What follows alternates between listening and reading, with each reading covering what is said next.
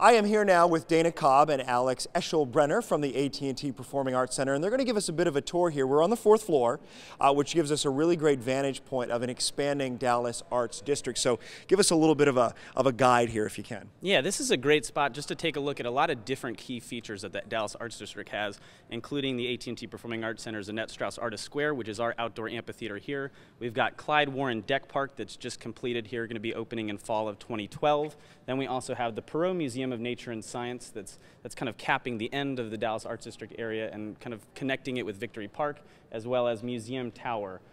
That is our new home to some residential folks that's going to be opening here in just a few short months now. Yeah, what has been known as the Woodall Rogers Deck Park project has been renamed, and it's really taking shape. And we're going to take a walk here, Dana, and talk about what's going to be happening in the next few weeks, particularly back here on this lawn, Strauss Square. Well, we actually have the Gypsy Kings coming on the 2nd of May, and it's our first performance as a BYOB venue, which is great because then people can bring drinks, snacks, blankets, friends to come enjoy the show and enjoy it outdoors. We also have another series that will be starting called Sunset Screenings, which is outdoor movies, and that's also free and also BYOB, and we're doing that in conjunction with the Dallas Film Society. And there's a lot that happens here when Dallas Opera isn't in the house at Winspear, right? Absolutely. We are lucky to be able to play host to Broadway series.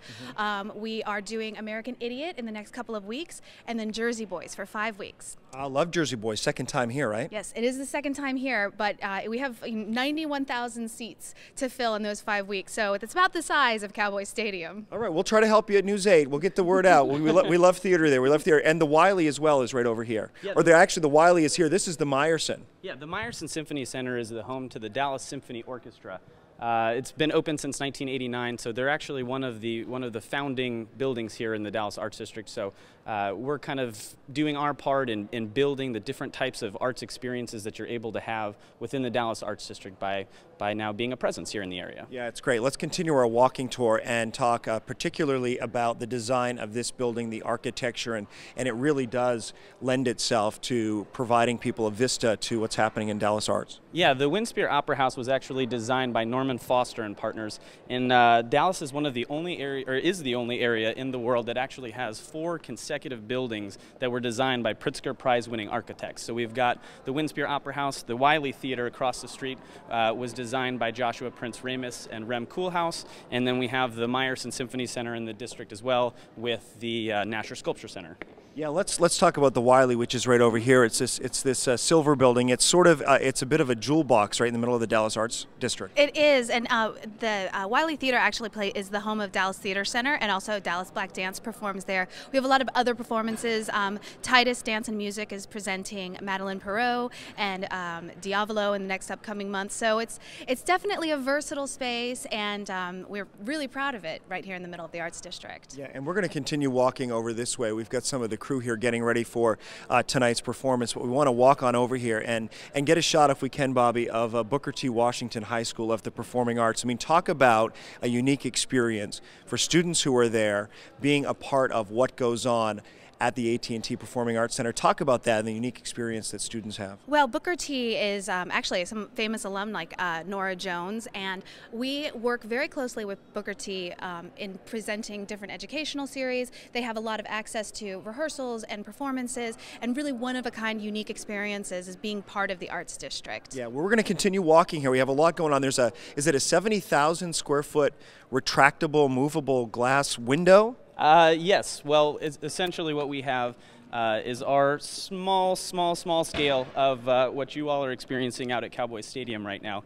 But we have a portion of the Salmon's glass facade that actually has the ability to raise directly up. All right, guys, so let's continue our tour down to the lobby on the bottom floor of the Winspear Opera House. And there is not one bit of space here on the grounds or elsewhere that goes wasted. In fact, you have a patio session, right? Yes, we play host to Patio Sessions, which is our outdoor music series for new and emerging local artists. We do it every Thursday from 5:30 to 7:30 out on the patio. And what's great about that is we also have food trucks, People can bring their blankets, be able to purchase food from local vendors. It's really organic and fun and a great way to unwind after work or after school for the folks who are downtown. Yeah, there are some great 5-star restaurants in this area, but if you want something more eclectic and really just as good in a lot of ways, I love the food truck movement in the city. Yeah, we have the food trucks here during patio sessions, but also during the week. We have them during lunchtime, and it's really amazing to see how many people congregate and really take the opportunity to unwind, take their lunch break, get great food, and take advantage of this beautiful campus. And Alex, I know there's 70,000 square feet of glass in this structure. Yeah, absolutely. That's combined with the Winspear Opera House red glass that we have here that surrounds the drum that people typically think of, but then also the glass facade that we have as well encompasses that too. And there's part of this building, part of this glass facade that is movable, and for what purpose? That's exactly right. Actually, this portion out here of the Simmons family glass facade has the ability to raise straight up. So the purpose behind that is to allow for us to host both indoor and outdoor activities while creating that kind of inside and outside experience for guests. So it either serves as a nice mass exit for guests, if that's what we like to do with it, or just to be able to develop the two into one event. And look at this masterpiece. Finally, this is the chandelier that has so many people talking when they come here to the Opera House. Yeah, this has really become one of the signature pieces of seeing a performance here at the Winspear, is the dramatic moment where right before the show begins, they raise the chandelier. It's actually 318 acrylic tubes that raise straight up, so it presents a very dramatic experience for guests right before the show starts. It's really a piece of art, and we want to talk about the acoustics in here. There's no live mics for tonight's performance at all. No live mics. This hall was actually designed with acoustics in mind. We have, in addition to the comfort of the seats, which are heat and cooled, temperature controlled from below versus heating and cooling the entire building, they're also micro-suede fiber, which is absorbs sound.